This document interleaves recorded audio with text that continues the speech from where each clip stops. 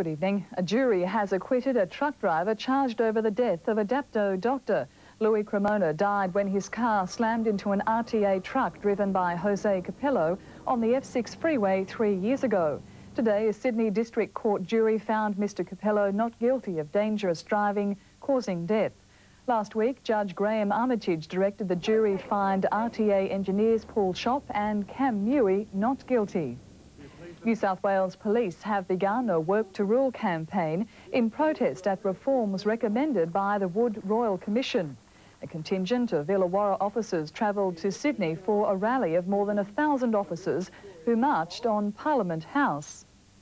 And in sport, Mount Warrigal and New South Wales cricket all-rounder Shane Lee has been honoured with an Oak Flats playing field named after him.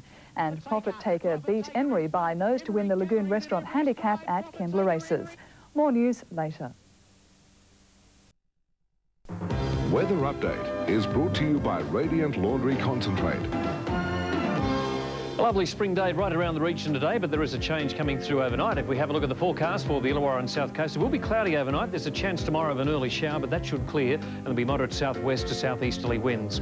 Up comes the 3-day forecast. Those isolated showers clearing tomorrow. They're looking right good throughout until Saturday.